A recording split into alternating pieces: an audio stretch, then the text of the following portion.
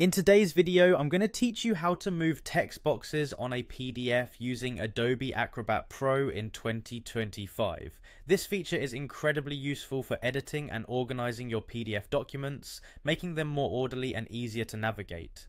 Let's get started right away. First, you need to open your PDF file in Adobe Acrobat Pro DC. This is straightforward. Simply launch Adobe Acrobat from your applications and open the document you want to edit. Once your file is open in the program, you'll notice a variety of tools available in the global toolbar at the top of the screen.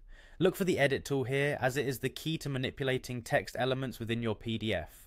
Once you've clicked on the Edit tool, your document becomes editable. The next step is to identify the text box you intend to move. To do this, simply click on the text within the PDF.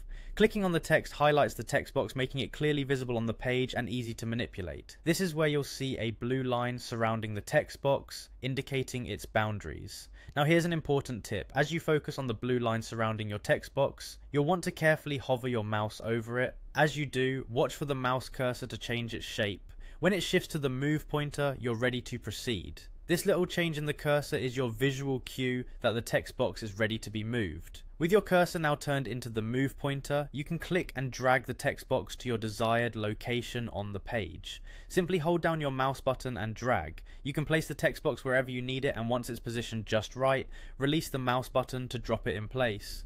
Congratulations, you've successfully moved a text box within your PDF document. If you find the need to make more adjustments, you can repeat these steps for any other text boxes that require repositioning.